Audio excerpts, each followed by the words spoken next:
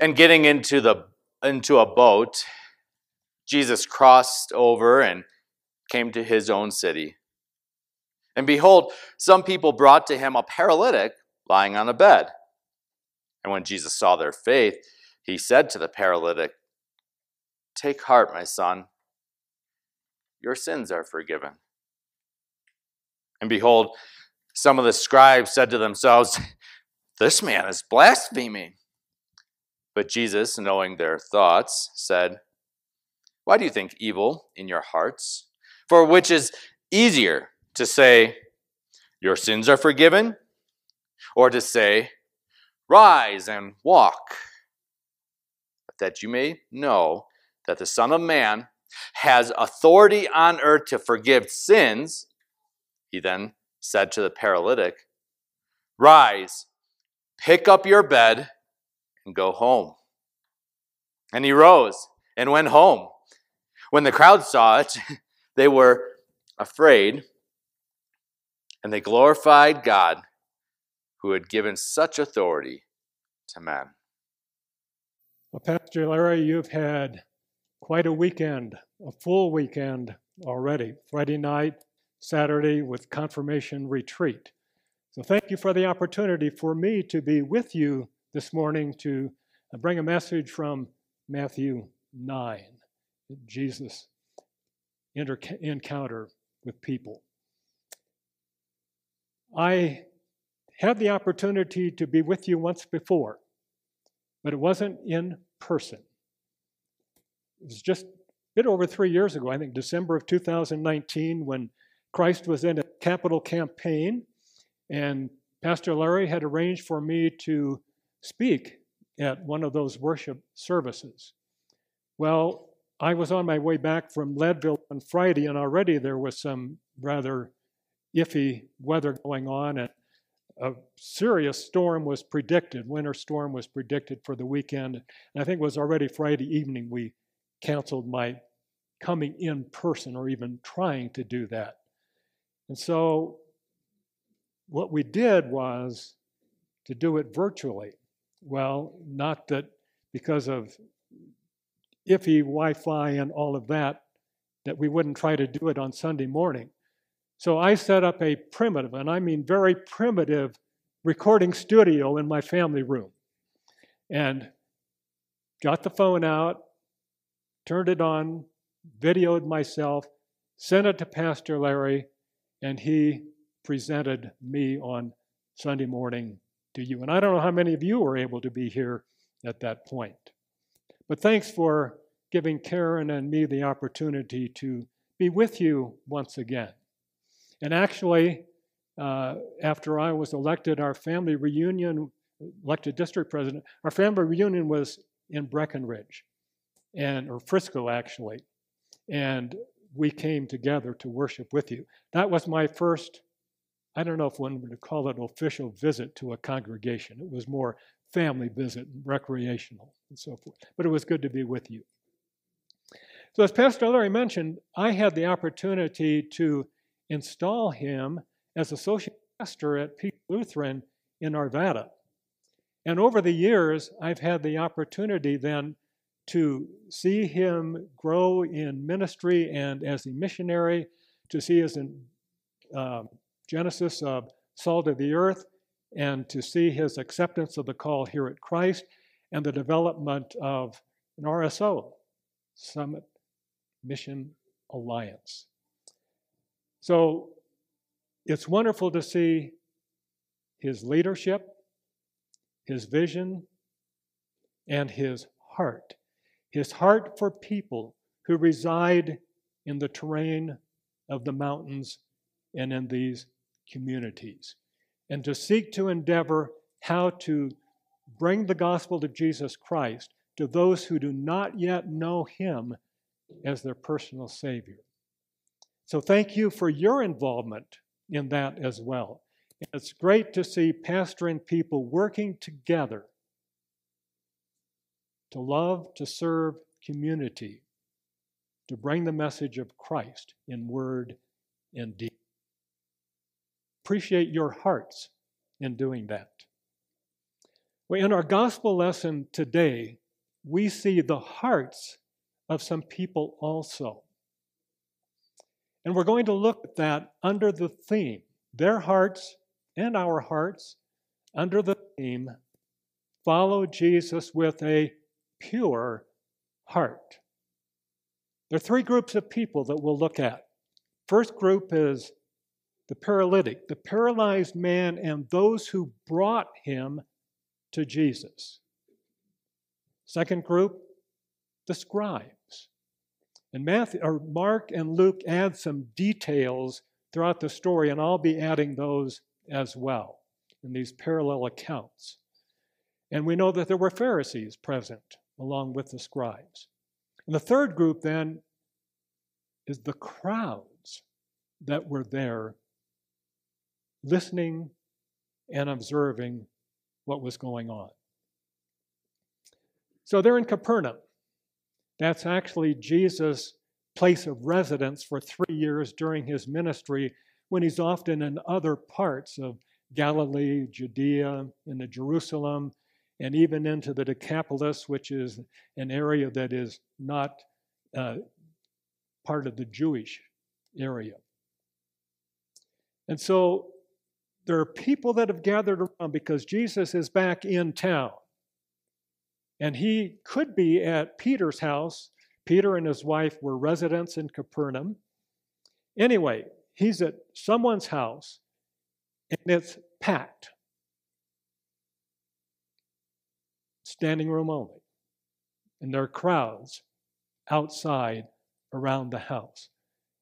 And the reason for that is because Jesus is one who has been teaching with authority different than some of the other rabbis had been teaching. And they want to hear what he has to say. And Mark and Luke tell us that there are people, or I think it's Luke, tells us there are people from Judea, Galilee, and even Jerusalem. Now that's several days' journey, and so is Judea. But they are here in Capernaum wanting to hear what Jesus has to say.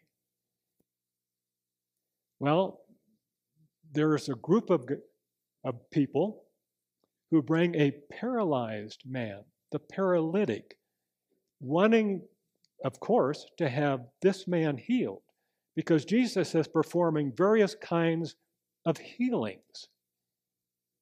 Problem is, they can't get inside the house. So what are they going to do? Well, they're pretty creative.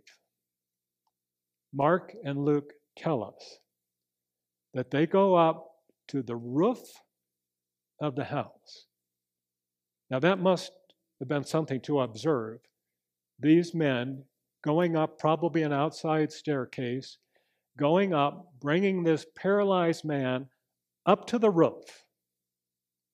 And people inside begin to hear the commotion of a racket going on and tiles being removed from the roof. And suddenly there's light coming in.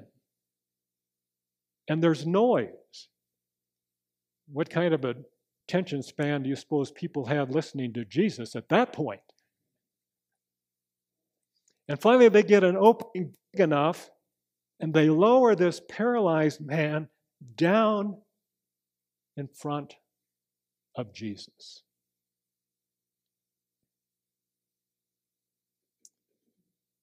And then it's interesting. And I have a question for you. And I understand this is much like what I did at Resurrection the City. There's congregational participation. So, what did Jesus see?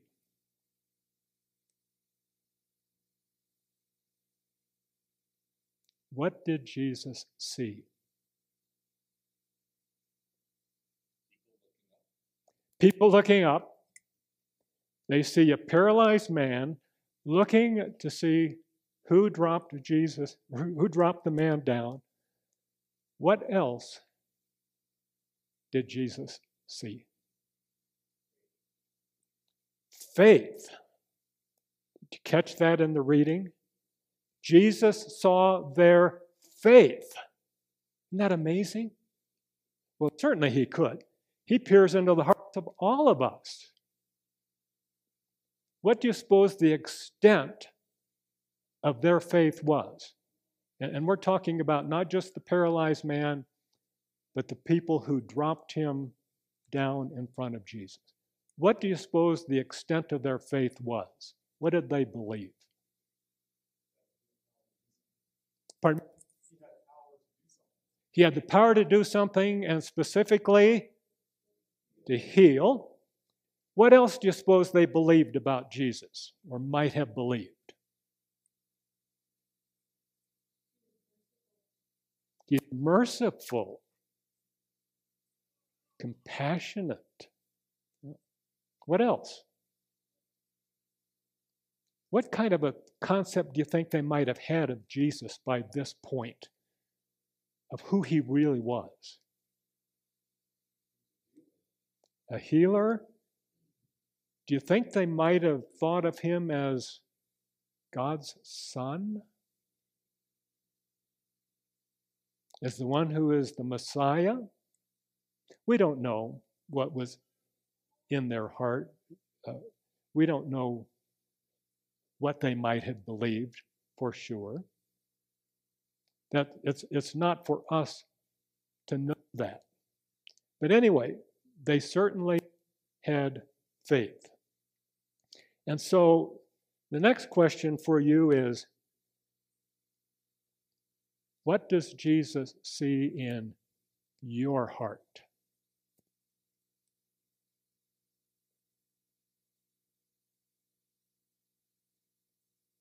What does Jesus see in your heart? Is there faith there? Is it a weak faith? A questioning faith? A strong faith? A faith that when there's a challenge or a question in life, you come to Him in prayer, believing who He is, what He can do, that He truly is the Son of God. Well, certainly the faith of the paralyzed man and those who brought him is a beautiful example of faith. And Jesus says that, in essence, that's what He is saying.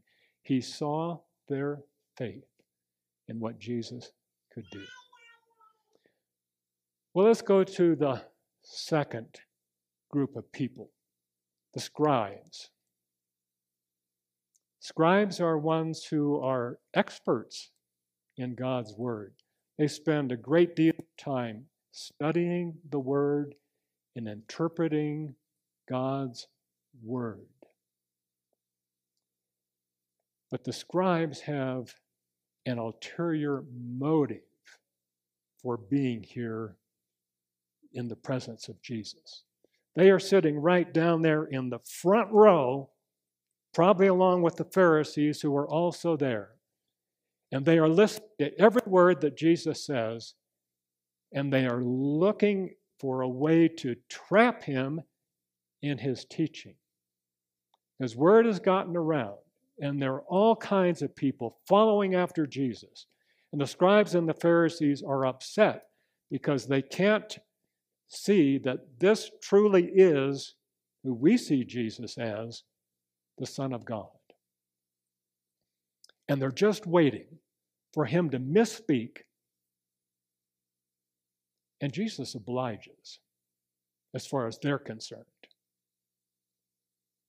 He looks at this paralyzed man and He says to him, "Take heart, my son, your sins are forgiven." What? Well, there's compassion there. Jesus, take heart, have confidence, be comforted, my son. Your sins are forgiven. Well, why did Jesus say that? Well, certainly, sin and sickness are related. There was no sickness before Adam and Eve fell. And sickness is a result of the fact that there is sin in the world. Not we do not want to directly connect people's sin and sickness. That's a whole nother topic. I'm going to be careful when we go there. But the scribes are feeling we've got something on Jesus now. They are thinking blasphemy. And they're thinking it in their hearts. And Jesus says to them, why do you think evil in your hearts? He can peer into their hearts as well. Only God can forgive sins. That's how they see it. And if Jesus is forgiving sins, he is a pretender to be God. No man can forgive sins. They do not see who Jesus is. And he goes on. And from there, and he says, Jesus, knowing their thoughts, why do you think evil? For which is easier to say, your sins are forgiven, or rise and walk? Well, how do you know if someone's sins are forgiven? How do you see the evidence of that? But if someone says rise and walk, and the person rises and walks, well, that's pretty clear that the person has the authority to do that. Well, Jesus goes on and he says, but that you may know the Son of Man has authority to forgive sins, he says to the paralytic, rise, take up your bed, and go home. And what happens? He gets up. He picks up his bed, and he goes home. Well,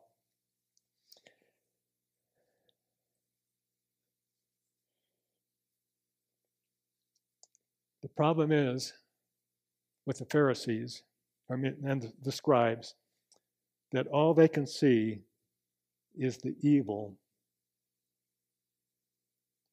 And that's where they're stuck.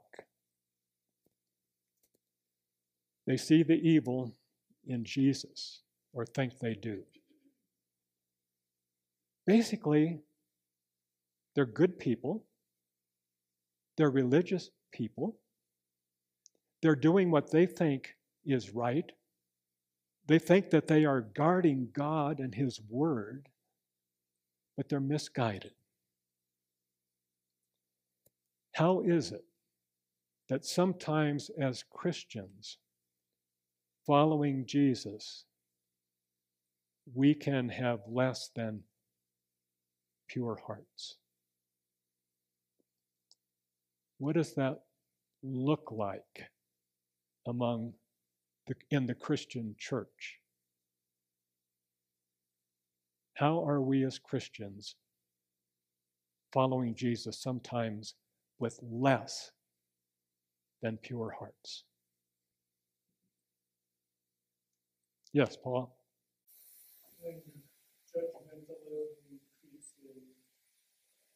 Excellent. That is so true. And those who are outside the church sometimes see that of us in the church, and it does not bring them into the church, it drives them away from the church. What else?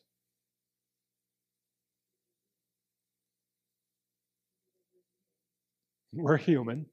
We're definitely that. Yes.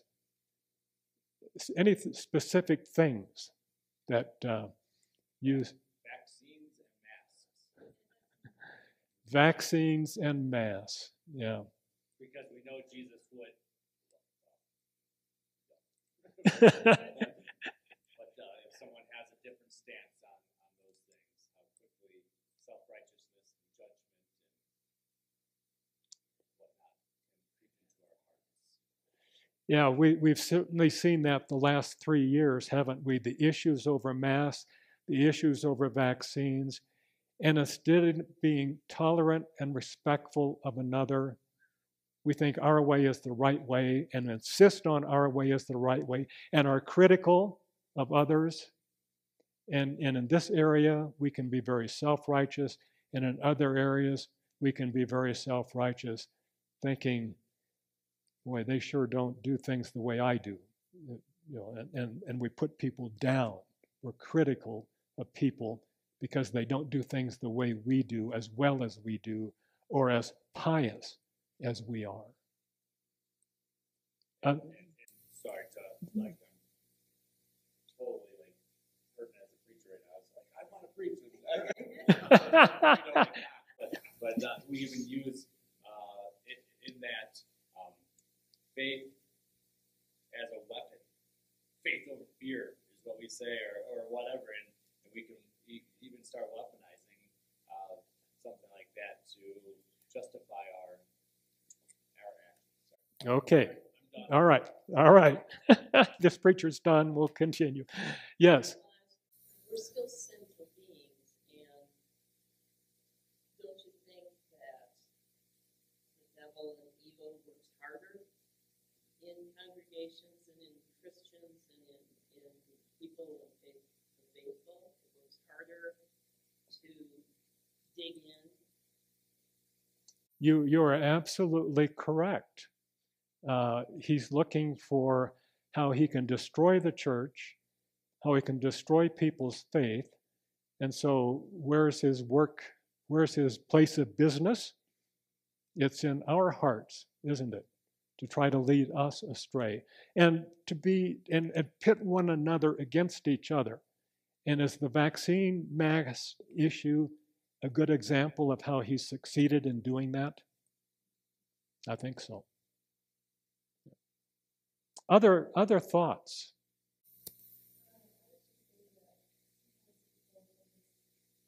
Okay, making faith a matter of the head and not of the heart, and acting more on the intellectual issues and debating faith and theology and all of that instead of really caring about those who need us to love and care and serve them.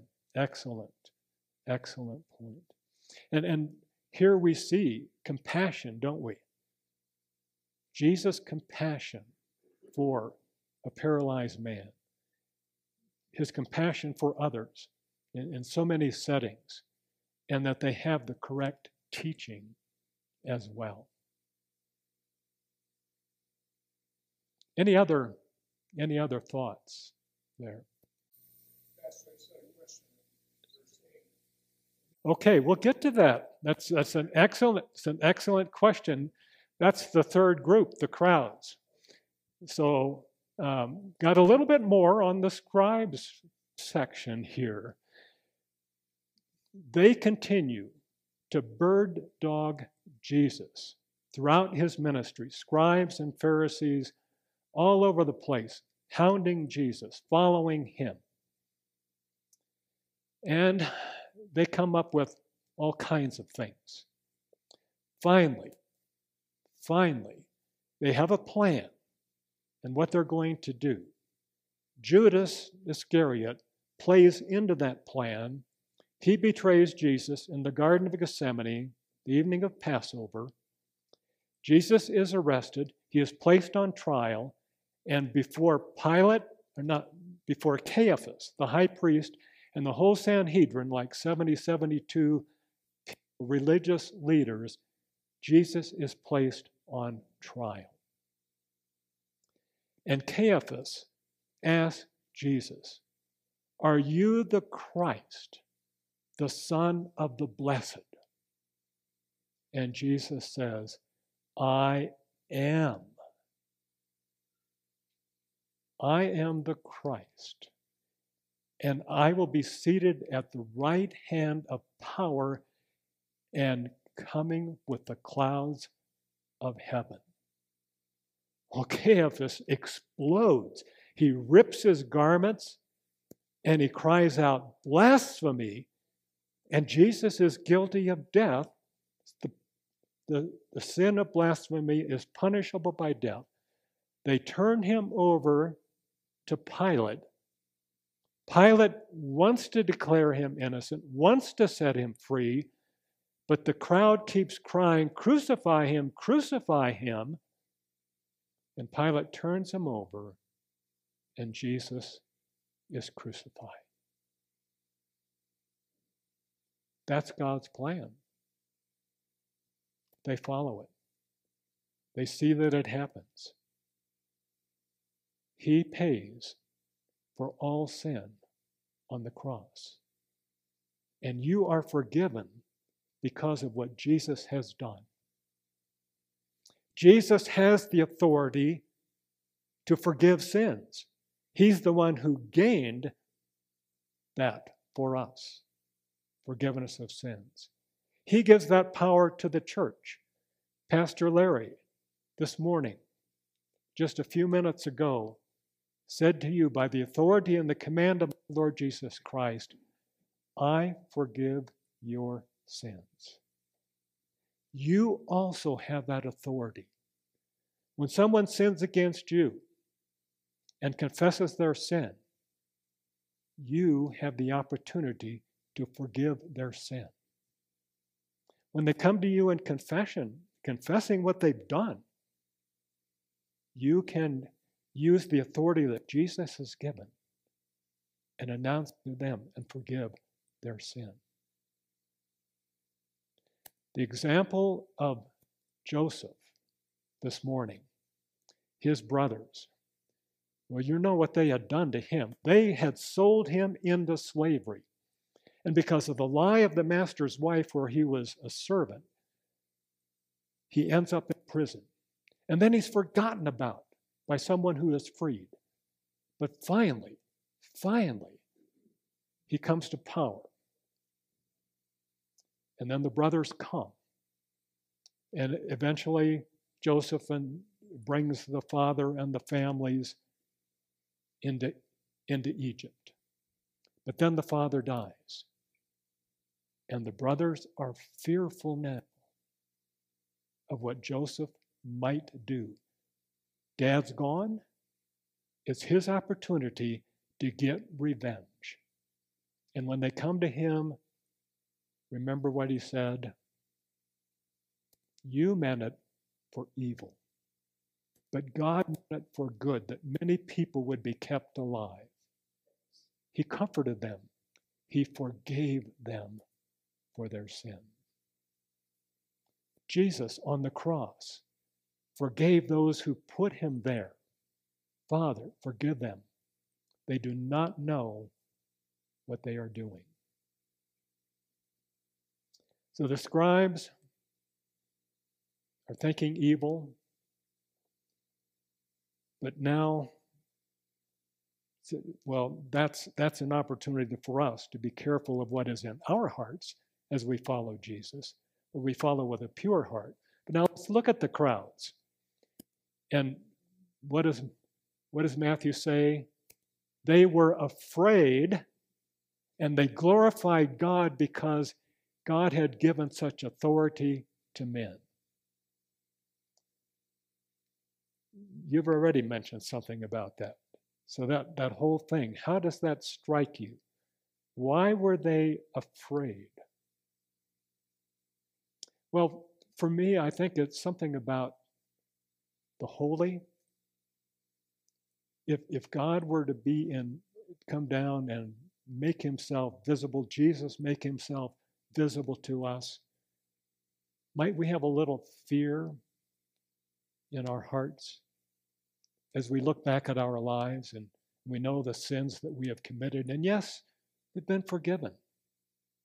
But might there be some fear there? I think the presence of the holy can do that. It's more than just what we sometimes talk about as fear as reverence. This is fear of being afraid. And I think that's what it's about. And they glorified God, who has given such authority to men. They give God the credit for what Jesus is doing. They're on the right track, aren't they? They're on the right track. They respond in an appropriate way to Jesus. So now as we consider these three groups,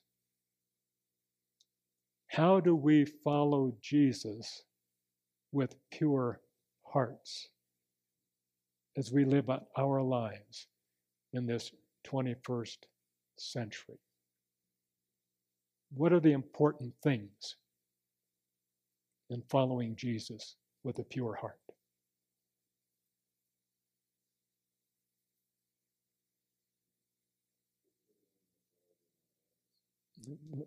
He's the authority. His word is the word that guides us. Okay, good.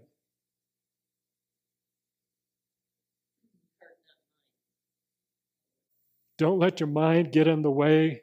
Follow your heart. Compassion. Compassion. Even,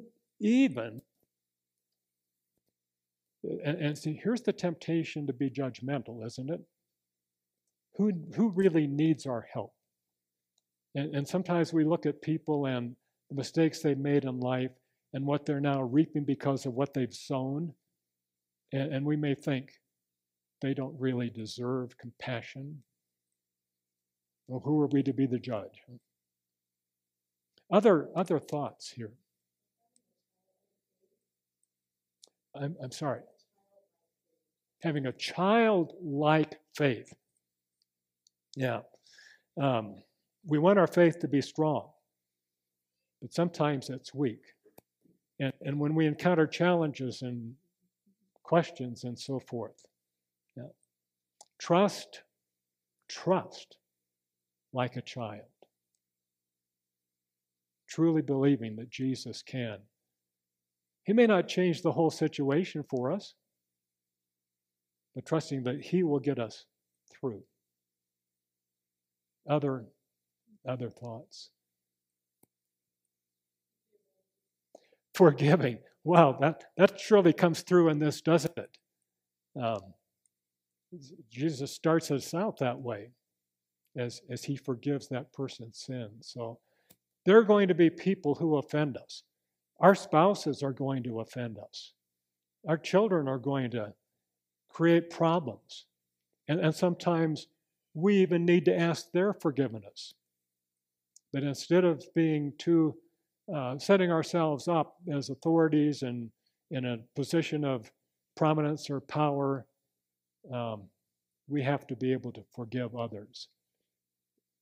And sometimes we need to be forgiven and to be humble and ask for forgiveness when we have sinned against others. Other thoughts? Yes.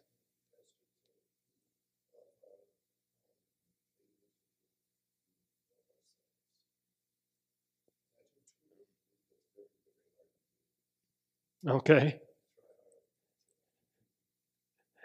Yeah, love your neighbor as yourself. And sometimes we don't even love ourselves.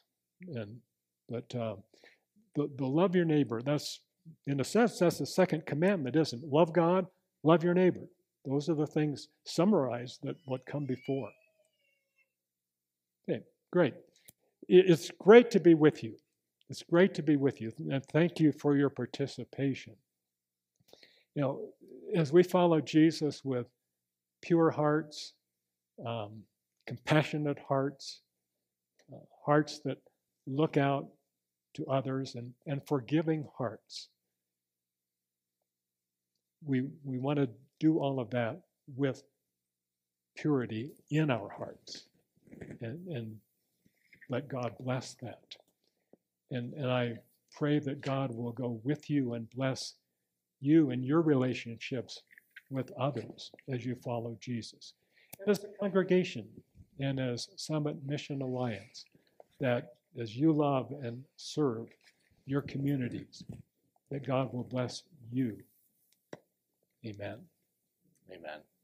Now the peace of God, which passes all of our human understanding, keep our hearts and our minds in Christ Jesus unto life eternal. Amen. Amen.